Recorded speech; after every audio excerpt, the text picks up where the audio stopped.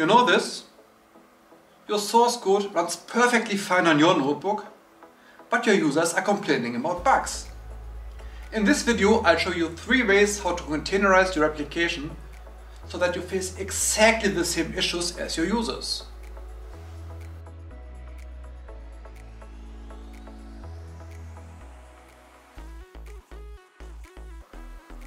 Hey, it's Stefan from Deep Data Ocean, where we help you making your software development professional. If you are new here, make sure to click the subscribe button below, and all the links I mentioned in the video you will find linked in the description. So let's jump into it. Containerization is the most important thing to ensure that your app shows the same behavior no matter where you run it. Using containerization in your app assures that you can reproduce all the bugs reported by your users on your notebook.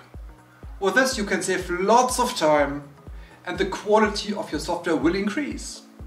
And make sure to stick around till the end of the video for the bonus.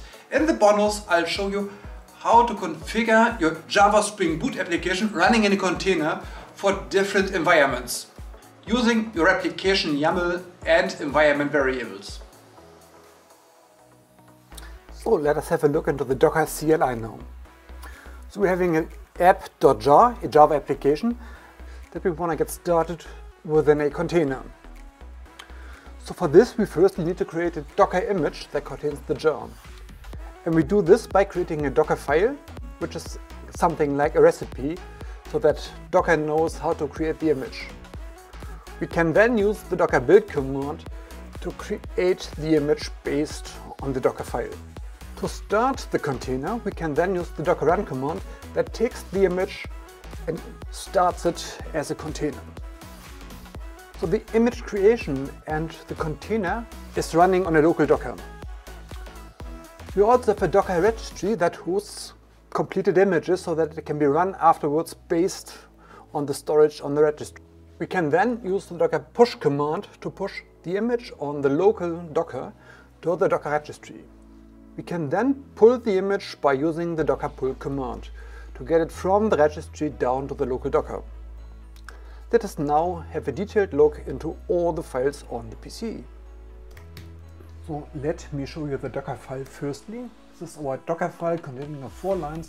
The first line of a Docker file is always the from line, which basically tells Docker which base image to use. So this base image contains OpenJDK 11 so that we can later on start our Java app within the container. So in order to be able to start the app, we need to have the app.jar copied into the image, which will be done by the second line.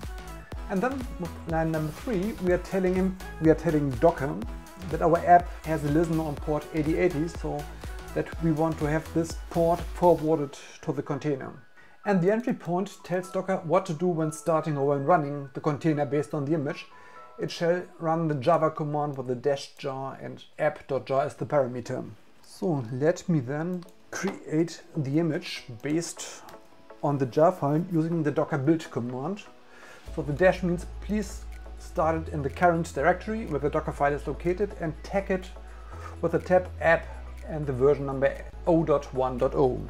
So this now downloads firstly the OpenJDK base image and copies the jar file into it and creates the entry point.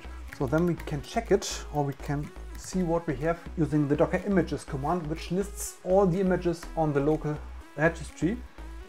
So if we want to push it to a registry afterwards, we have to tag it basically with the name of the registry. So this is the path to my local registry, which is listening on port 8085, and this is the path within the registry. So let me do this. So now we've tagged it. Let me show you the new tag. So we're having a new line saying we have now a repository tagged with the entire path, which we can use now to push it to the registry. And the docker push command takes the tag as the parameter. Now we have it on the registry, and we can now use the docker pull command to download the image back from the registry to the local Docker. We can check this now and see, well, here we've got the guy.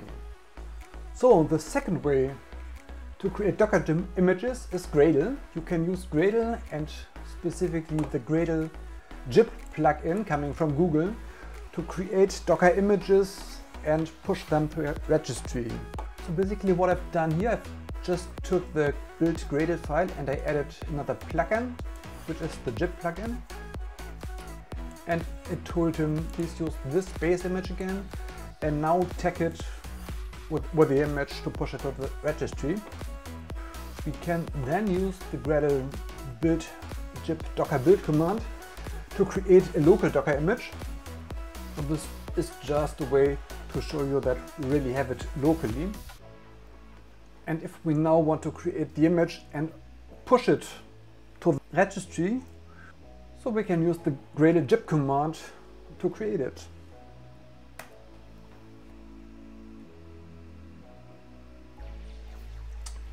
Quite easy, right? So the advantage of using this zip plugin for Gradle is that the users can just enter a normal Gradle command, like they build the code, they can use the same technique to push it to the registry, which makes it quite easy for them without knowing anything about the Docker CLI. The third way to create Docker images is Maven. So I'm using Maven here and again the zip plugin from Google.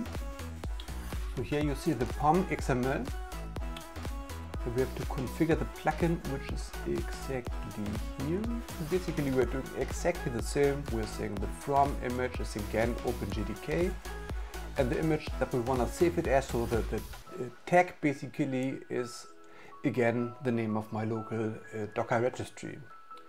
And here we again have the allow insecure registries set to true, which basically means that I'm allowing the plugin to use my registry which does not support SSL.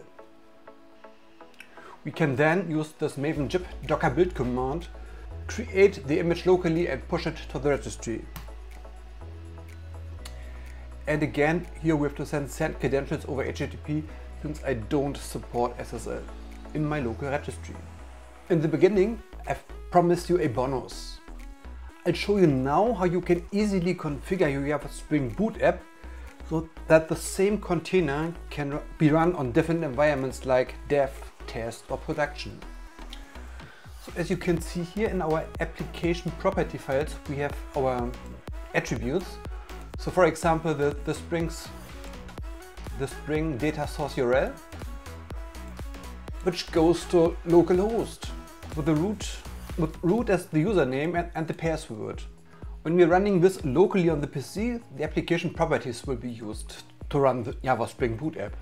If we want to start this Docker image now against the database on the server, maybe the development database, using a different user and a different password, we can set environment variables and just overload the values here.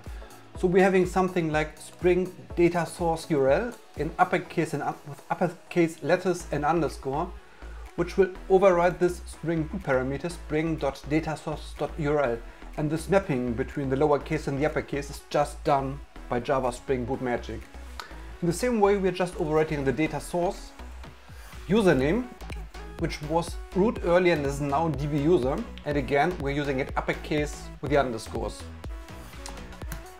So executing this Docker command, we'll have a Docker container running against the development database, not against the local database any longer. Containerization will definitely make your app better. But is this good enough to implement professional software development? Certainly not.